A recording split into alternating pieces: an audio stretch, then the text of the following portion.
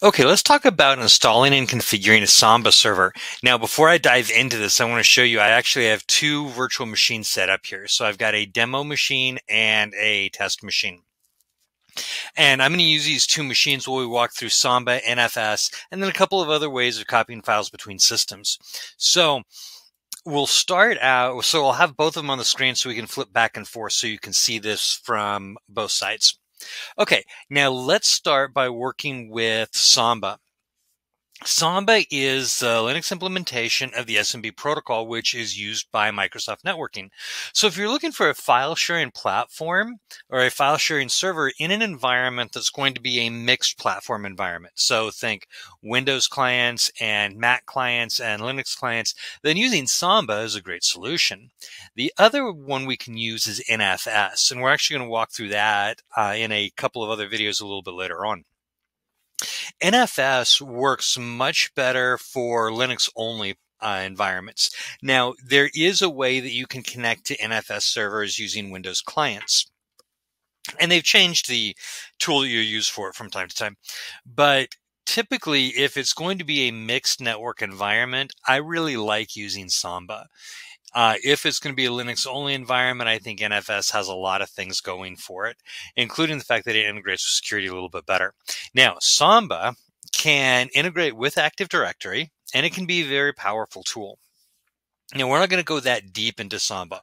We're going to go through setting up a Samba server, and within that Samba server, we're going to basically force everybody to use one user account just so we can show you how it works. But then if you want to go deeper into Samba, you can look for ways to integrate it with Active Directory and use Active Directory user accounts to control access. And it actually becomes a very useful, powerful network tool. We're just going to walk through the basics of getting Samba up and running. So I'm going to start. I'm going to switch to my root user.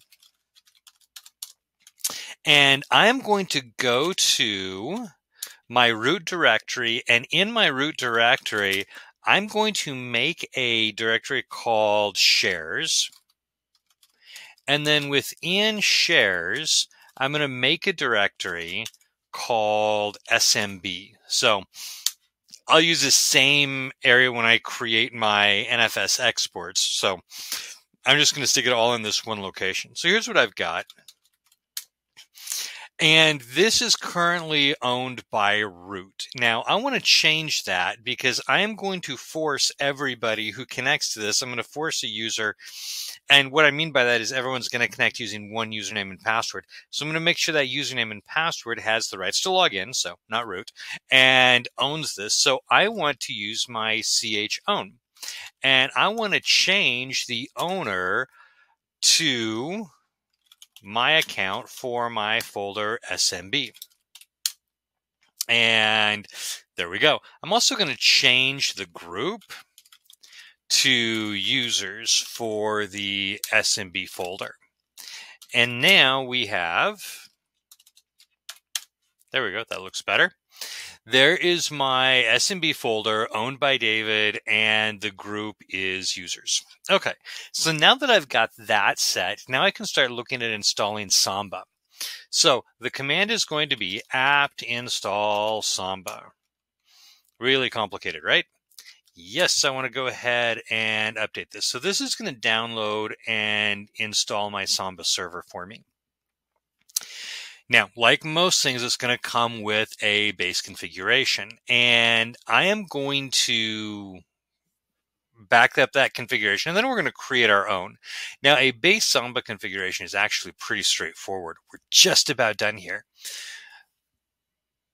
There we go. All right. I'm going to do my systemctl, and I want to look at the status of my SMBD, or my Samba daemon. And it's going to tell me that it's active and running. So I'm going to go ahead and stop that. Whoops. There we go. So it's systemctl stop SMBD. And then let's go to etc/Samba. And let's look and see what we have here. So we have an smb.conf file. I'm going to nano that file real quick. And this shows me my sample configuration. And this gives me a fair amount of documentation here. So this is cool. I don't want to lose this file. So I'm going to go ahead and make a backup copy of it, because you might want to come back to this a little bit later on and be able to view more of this, the documentation here. So I'm going to move SMB, I think it's SMBD. Let me confirm that. Nope, just SMB. So I'm going to move smb.conf to smb.conf.org.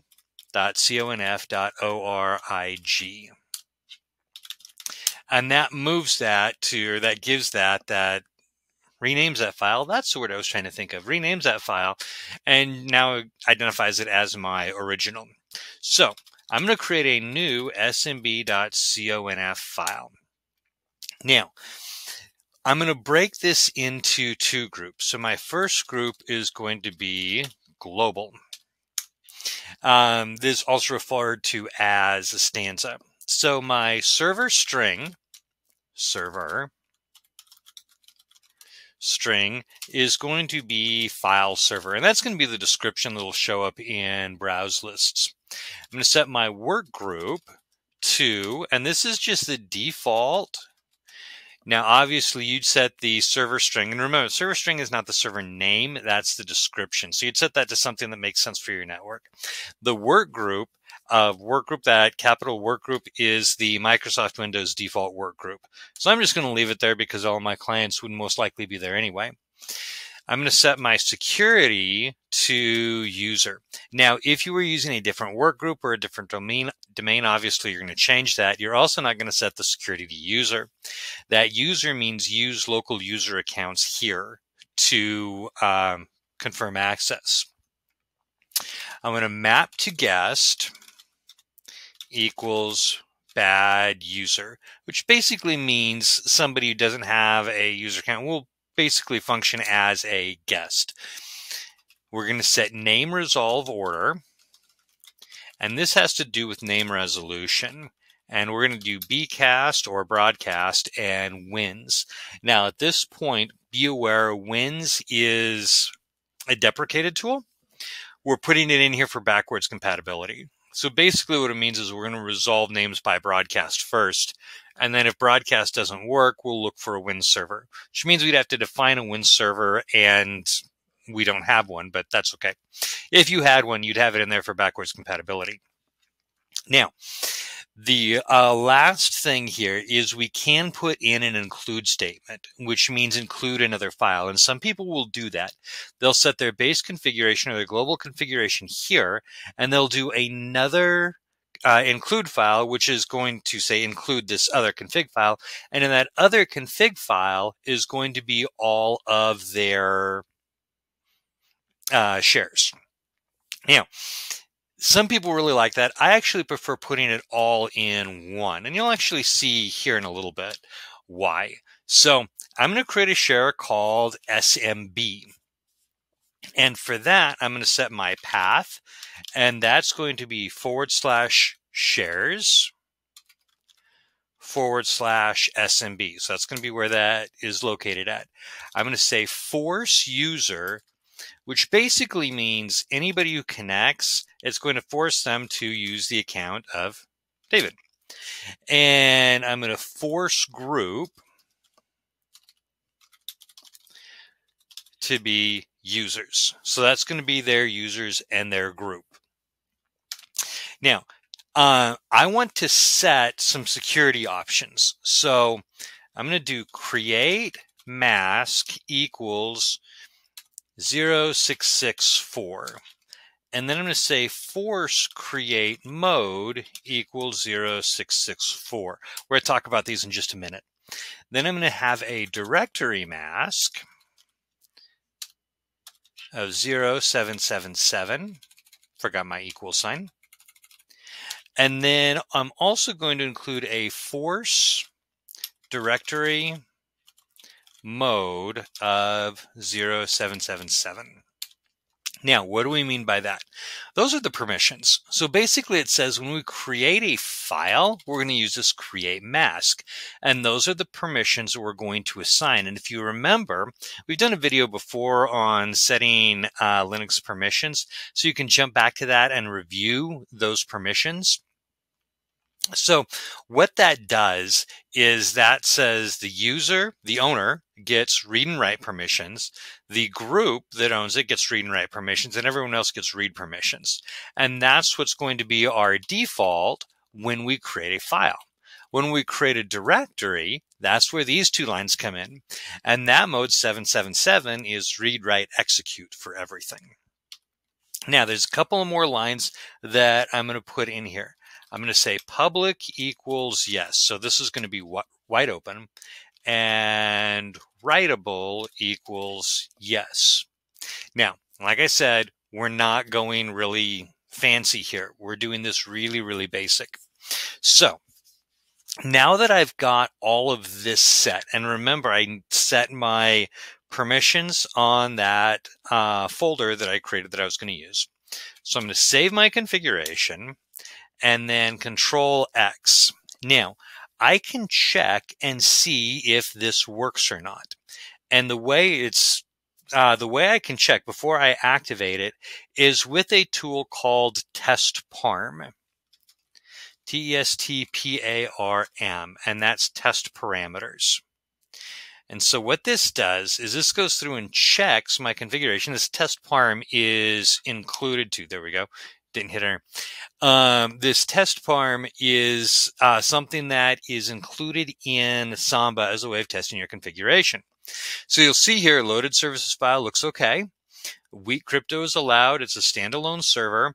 These are the parameters that we would have. Now, one of the reasons that I like to include my shares in this particular file in the smb.config is because then testparm will verify it. Let me show you what I mean here. I'm going to nano smb.conf and I'm going to screw this up. Let me delete the R. So save it, exit, clear, testparm. And this comes back and says load SMB configuration files, unknown parameter encountered. There we go. See if I can say it correctly. And it tells me, hey, there's a problem in my config file. And I don't always have it pick up if I do an include file.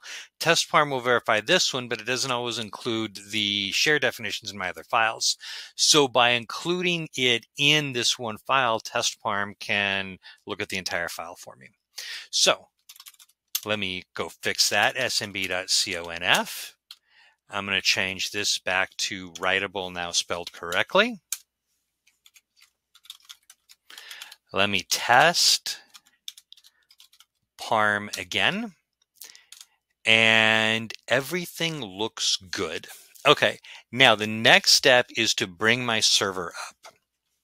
So from my command line, it's systemctl status whoops, I need to start first. SMBD. There we go. And then I can systemctl status SMBD.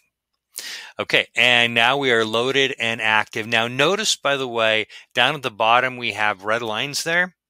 If you look at those, they actually don't say there's a problem. SMB finished starting up and is ready to serve connection. Well, for some reason they put it in red, which we're kind of used to looking at that as an error, but in this case it's not.